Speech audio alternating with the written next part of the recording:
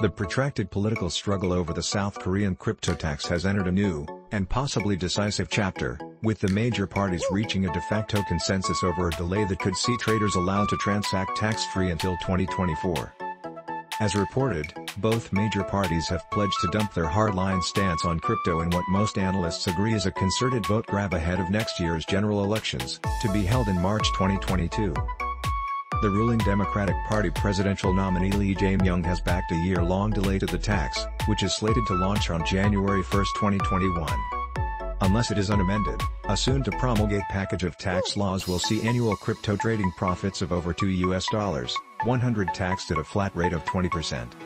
Lee's opposition rival also wants to delay the tax by at least 12 months, and a crypto sector champion, the opposition People's Power Party MP Myung-hee, has led a tireless campaign to derail the tax.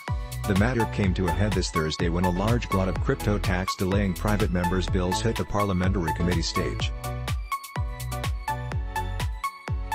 Committee members had voted in favor of bringing a draft amendment to the National Assembly, only for the government to make a last-gasp intervention.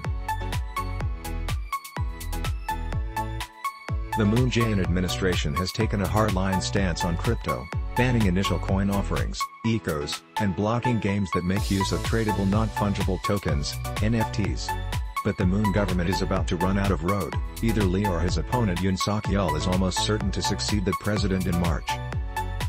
Now, Chosun reported, the ruling and opposition parties tentatively agreed to push ahead with a one-year deferral by amending the Income Tax Act at the Tax Subcommittee meeting of the National Assembly's Strategy and Finance Committee.